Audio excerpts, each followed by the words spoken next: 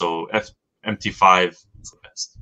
MT5 never breaks down. Patrick has experience with MT5. So if you're using the CFTN, because I'm not based out of the US, so I'm able to use the CFT brokers, and they just give me the best risk parameters, the best risk tools. So for me, there's no reason to be trading futures at the moment because the spread is good. I open up my corporate account through CFT brokers. One of them I use is ACAP. I use like a business corporate account.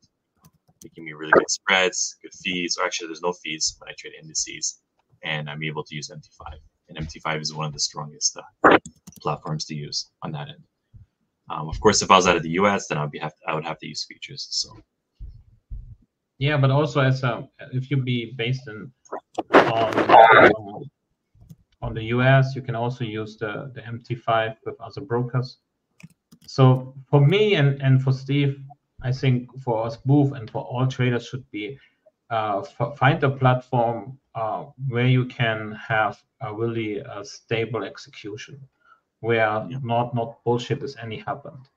And I can say confirm what Steve is also confirmed. For me, it's not the broker or this. For me, it's how stable is the platform. Are they freezing, or is there something happen, or I don't know. And also you must think about this. So if you're working with the broker, you have most of the time something happened and they say something to you in the fine prints. They are not covering any bullshit what's happened with a third-party platform. And the third-party platform could be Sierra Chart, NinjaTrader, MT5, or whatever. And this is something what you have cover as a trader. And we were speaking about treat this like a business. And when the broker is not covering the bullshits from third party, so then we have to cover this. And then we must find something for us what we can really trust. For me, it's like MT5 is one of my favorite because it's the stable one. One of the most stable, honestly. And then we don't have to get into it, no promotion or anything, but there's a reason why a lot of the CFD prop firms lost to MT5 and why some of them kept their MT5. So just kind of do your research on that sense and you know the strength on what's happening there. Ooh, yeah, and one point what I can say also to this is like it must not be many people speaking about Sierra Chart, NinjaTrader, TradingView, and all this stuff. It's not like that you're looking only on the part that this tool where you execute your trades are good with technical analysis or something like this. So for my part, I have TradingView for my technical analysis, and I have MetaTrader to execute my trades.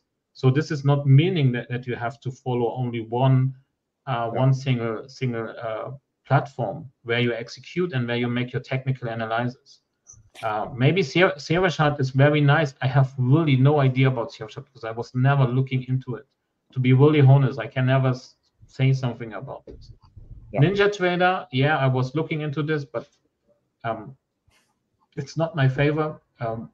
I was saying this why, but it's also good to have one platform where you can do your technical analysis and the other one where you place your trades. Or if you have the option to place your trades directly on the broker without any delay, you have also to measure the time, so the milliseconds maybe. So if you place now on Sierra, MetaTrader, NinjaTrader, your trades, how fast they get executed from the platform, and then compare both platforms, how fast they are.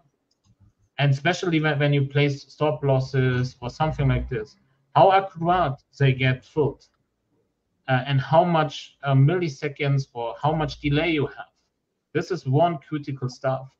And also, I was figuring out sometimes, it's many years before, it's much better to execute the trades directly on the broker side and not in other tool where I have the data feed.